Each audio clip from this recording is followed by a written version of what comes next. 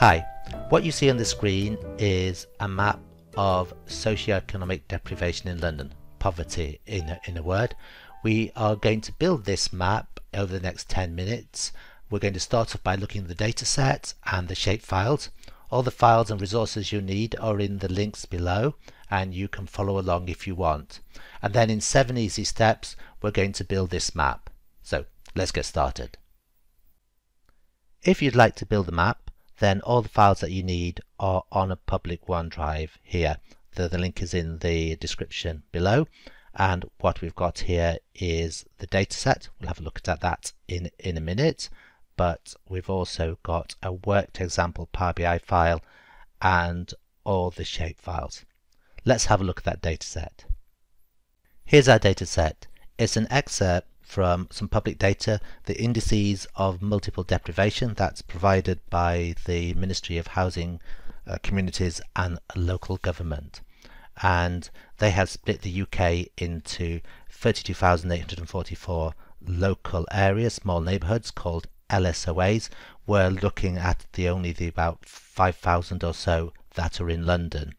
And for each LSOA, they've split the LSOAs into 10 deciles, of which the decile number 1 is the most deprived, decile number 10 is the least deprived. We need a file with all the boundaries of those LSOAs, and I've downloaded one from the ONS Open Geography portal. What I can do is have a quick look at it using this wonderful website called Map Shaper. If I'm coming along and I'm going to drag my file in, my zip file in, I'm going to click on import, and there we can see those 5,000 or so small neighbourhoods. What we can also do is I'm going to click on console and go into info, and we can see some of the attributes. I want to notice that we have this attribute, this column called LSOA 11NM, same column name as we had for our data, and that has the identifier for each of the LSOAs. We'll need that later. Let's build that map in 7 easy steps. The first step is to get a free account and an access token from mapbox.com. If you click on mapbox.com and click on Start Mapping for free, fill in the details, the usual sort of sign-up form. I've already done that, and I've already got myself an access token. This is a free account subject to certain limits, but as you can see, those limits are very generous. Step 2 is to import our shapefiles into the Mapbox Studio. I click on the Mapbox Studio link. I'll choose tile sets, and I want to create a new tile set. I want to import the London LSOA shape zip file that's in the session materials folder. There it is. I'll confirm it, and in a few seconds it creates this shapefile under custom tile sets. Let's look at that, and there's some important properties. First of all, the tile set ID. Then what we've got is the layer name, which is here, and then we've got the columns, the layer details, and you remember that we've got a column LSOA 11 name. That's going to be an identifier column that's going to match up with the data in our IMD dataset. Step 3 is to import that deprivation data into Power BI Desktop. I've launched Power BI Desktop here. I'm going to go to Get Data. It's a CSV file. That's the file. I'll just open. That looks good, and I'll go straight to load. There we see it in the field list. If we have a look at the data pane, we can see our data there. Step 4 is to add our Mapbox visual to our palette. It's not a standard visual, so we have to click on the 3 dots in the palette, get more visuals. This brings up the list of Power BI visuals, custom visuals. I'm going to search for Mapbox and add the Mapbox visual. Step 5 is to configure our Mapbox visual. Here's the icon on the palette. I'll click on that to give us a visual on our screen, and then I'm going to use the 4 pieces of information that we found in step 2 when we looked at Mapbox Studio. The Mapbox access token, when we created our token, and then when we imported our shapefile, we had the tile set ID, the layer name, and the vector property. The first thing that I'm going to do is to put our LSOA on the location field and our decile on the color field. Now we can go to our formatting pane and we can add those 4 items of information. The first is our axis token. I'll put it in there. And then what we want to do is we want to turn circles off and go to our choropleth, switch it on, and then move down to where we get to level 1.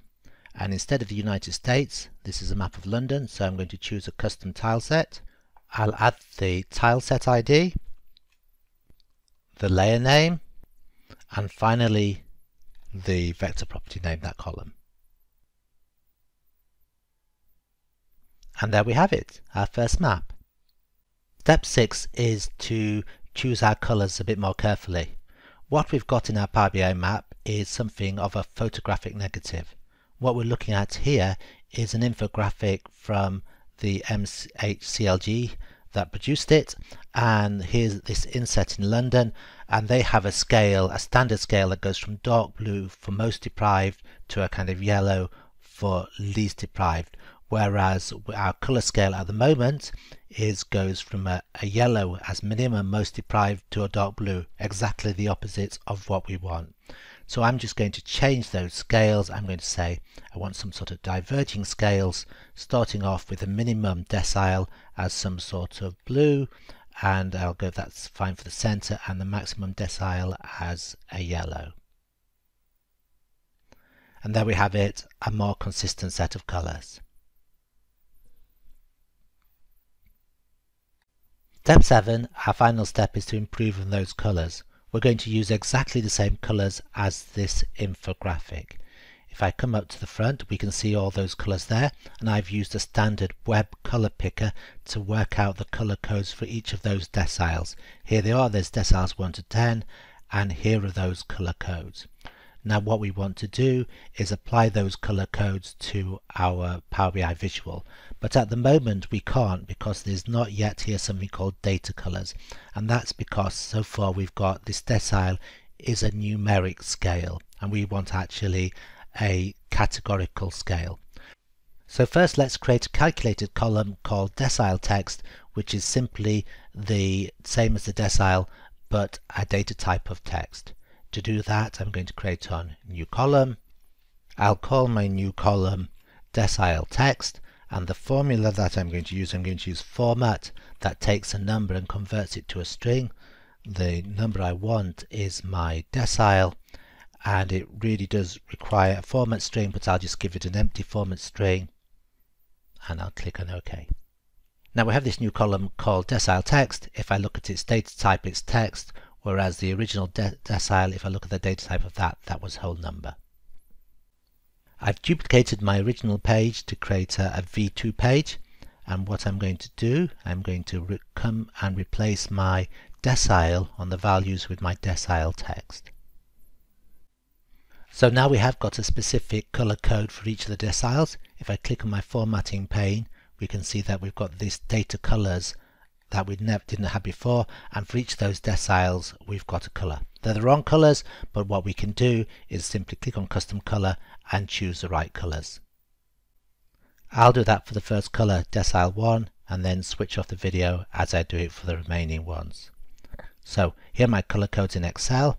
I'll just grab the color code for decile 1. I'll come into here and I'll replace that with that color code.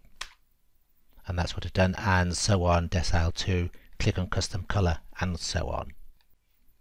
That's completed the color mapping, and I hope that we've got a better map.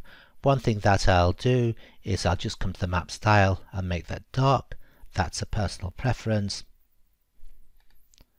and I will switch off the geocoder as well. There we go. This is just the start of using the Mapbox visual. We've hardly used any of its more powerful features. I'm going to come back to this visual in future videos, and indeed the London deprivation dataset, and I hope you can join me for those.